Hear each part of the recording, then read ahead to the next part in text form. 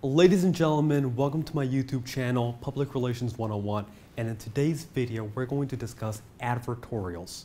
Advertorials lie at the intersection of public relations and advertising, and as their name suggests, it has both an editorial component as well as an ad buying component. Before we discuss what an advertorial is, let's discuss what an editorial is. An editorial essentially is information that you develop on behalf of your client to promote either their ideology, to promote their product or their service, to promote their organization, to promote a particular activity or an event that they've undertaken. That editorial sheds light on that element.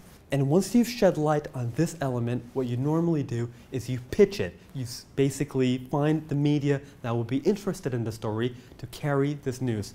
Sometimes editorials are carried by magazines, other times they're carried by digital publications, other times they're carried by newspapers. However, irrespective of which medium they're carried on, the chances of coverage really depend on how interested the media are in that story. However, on the other end, advertising buys the space. This time, the quality of your story is not really the determining factor. The determining factor is you buying ad space. It's money. And what advertorials do is that they bring the world of advertising and the world of public relations together in holy matrimony. Advertorials essentially, through purchasing of space, guarantee coverage.